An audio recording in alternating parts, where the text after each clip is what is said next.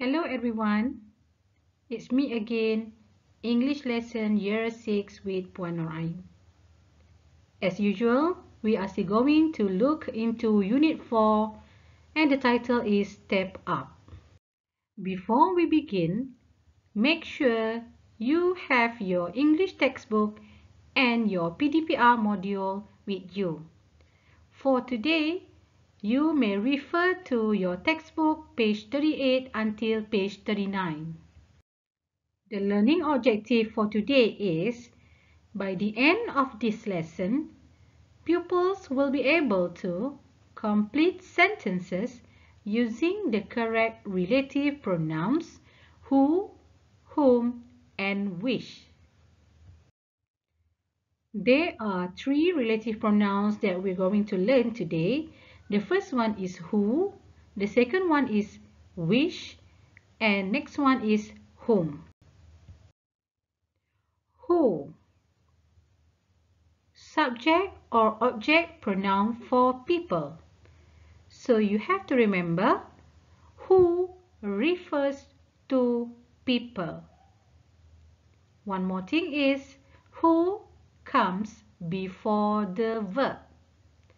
Let's look at the example. You may refer to your textbook as well. The man who lives in the bungalow is my uncle. So the word here is referring to the man.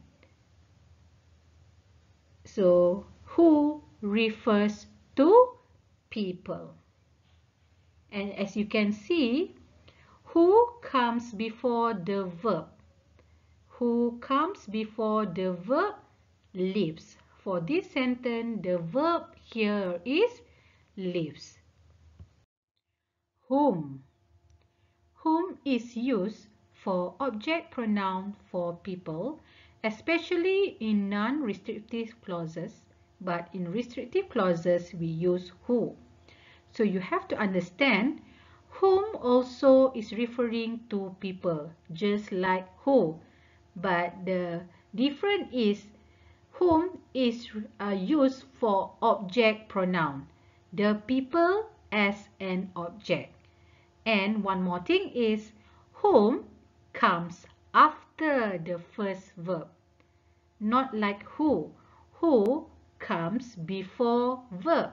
So whom is different from who. Let's look at the example. They hired a man whom we interviewed yesterday. So the subject here is they and the object is the man. That's why we use whom, because we have the object pronoun for people. Which, subject or object pronoun for animals or things. So which is easy. It is for animals or things. Let's look at the example. The car which my brother was driving last night was my father's. So we use which because the car is a thing. Okay? Before we stop, I want you to complete all the exercises in your module. Alright? Try to use who, which, and whom correctly. I think that's all for today. Thank you and see you in the next lesson.